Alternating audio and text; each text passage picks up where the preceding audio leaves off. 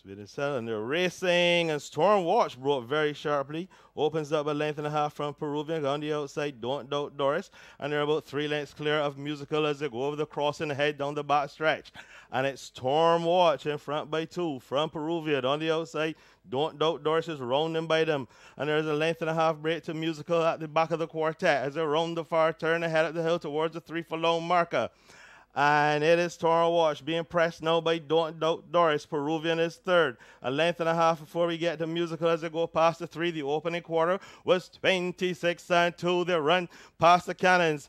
And the leader is Storm Watch, yet to see a rival. Don't Doubt Doris trying hard to close. Peruvian and Musical races the team at the back of the field. Inside the quarter pole they come. And it's Storm Watch in front by 3 parts of a length. On the outside, Don't Doubt Doris is persistent. Peruvian with a renewed effort. And they're homeward bound, and Storm Watch is in command. Opens up by a length and a half from Don't Doubt Doris. Peruvian wandering all over the track. Don't Doubt Doris trying to close along the rails. It's Storm Watch on the outside. Don't Doubt Doris with a renewed effort, but Storm Watch is going to get home. Scampers home to win it by a cheeky 3 parts of a length from Don't Doubt Doris. The top board has been set afire this afternoon.